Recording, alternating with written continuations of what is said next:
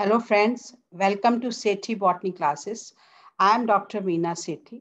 Today we will study about marker genes. What are marker genes? What are types of marker genes? And how these marker genes are used for identification and selection of the transformed genes. So marker gene is the gene which is going to mark certain genes. Now see, this is the DNA and this part is different on the DNA. So this gene is called as marker gene. Marker gene is the gene present on the chromosomal DNA with a known location. Marker gene has certain characteristic features. It is located near the target gene and also on the same chromosome where target gene is located. It is easily inherited and it is easily cloned or multiplied, and it can be easily detected also. So we can say it is a DNA sequence with a known location on the chromosome, and this is used in molecular biology. Actually, marker gene is used in screening and selection of the transformed cells. There is a technique called as genetic engineering or recombinant DNA technology. In that technology, we want to raise transgenic crops or transformed crops. Those transformed crops are with the characteristic features like high yield, good nutritional quality, resistant to herbicide, resistant to pest, resistant to various diseases. For that particular characteristics, we isolate a gene of interest. We call that as DNA insert also. So we will isolate that DNA insert, multiply it or clone it with the help of vectors. Then we will incorporate that DNA of interest or DNA insert into the target tissue. So target tissue may be cell or a tissue. And from that target cell or tissue, we have to identify the cells which have been transformed. And for identification and selection of the transformed cells, we can use marker genes. Marker genes are of two types: selectable marker and a marker for screening. Now, what is a selectable marker? Best example of selectable marker is antibiotic resistant gene. In a plasmid or in a vector, we insert a antibiotic resistant gene. That antibiotic resistant can be resistant to and tetracycline, streptomycin, hygromycin, erythromycin. So that gene can show resistant to any of the antibiotics. So when along with our target gene, we have inserted the antibiotic resistant gene, and we are growing that cell or tissue in presence of that antibiotic. So only the cells which have antibiotic resistant gene will survive. All other cells will be killed. So we can select our cells which have been survived under the presence of that antibiotic. So antibiotic resistant marker can also be used, and herbicide resistant marker can also be used.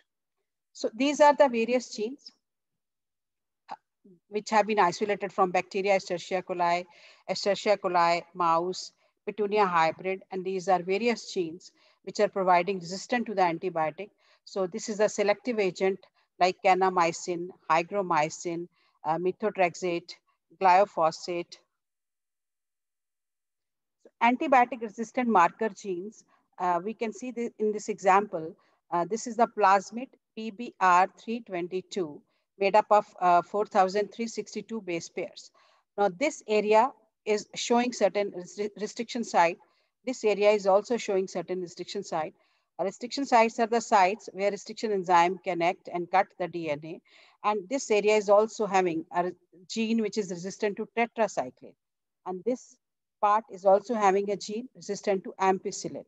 And this is the origin of replication. So with this plasmid, if we have inserted our DNA of interest and we are using the antibiotic tetracycline in that particular, you can say, culture medium, only the bacteria which have tetracycline resistant gene will survive. All other bacteria will be killed. That indicates that bacteria which have survived in presence of tetracycline have that transformed cells or tissues. So we can select those transformed cells or tissues for, you could say, genetic engineering or recombinant DNA technology.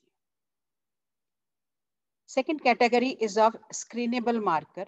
A screenable marker will make cells containing foreign DNA or DNA of interest or DNA insert look different. Three types of screenable markers are there: GUS assay, blue-white screen, and green fluorescent protein. Now, blue-white screen, this is the most rapid and convenient method for isolation and selection of recombined DNA or recombinant bacteria. So in this case, cells are grown in presence of X-gal. Basically, this is galactose linked to indole. And enzyme for this is used, beta-galactosidase. So beta-galactosidase, in presence of enzyme, this substrate will turn blue in color. So we will select the colonies which have turned blue in color. We will select the colonies which have turned white in color, and other colonies which have turned blue in color, we will reject. So transformed cells will be having white colonies. So white colonies can be selected and further used for other experiments. Now, another is GUS assay. GUS gene is basically for bacterial enzyme beta-glucuronidase, and substrate for this gene is 5-bromo, 4-chloro, 3-indolyl glucuronide. So when this enzyme act on the substrate, again indigo blue color will come, and indigo blue color will indicate presence of transformed cells. So we can select in presence of this as this gene transformed cells which have turned blue in color. So blue in color cells will be having recombined bacteria or transformed DNA, and that can be further used in the genetic engineering experiments. Then there is another method where a gene is used for green fluorescence protein. So such genes are observed under special microscope. They code for a protein which can show fluorescence, and that fluorescence is of green in color. So when observed under fluorescence microscope or special microscope, green fluorescence will be there. So we can identify the transformed tissue which are showing formation of green fluorescent protein. So this is a gene which is incorporated into the plasmid along with our gene of interest.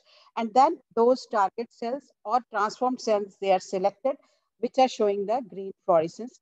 So in this way, marker genes are used in the genetic engineering technology or in the recombinant DNA technology, and we can select or screen transformed cells in which we have inserted our gene of interest or DNA of interest, and we can make transgenic crops or we can make transformed crops, and we can undergo tissue culture experiment or other experiments.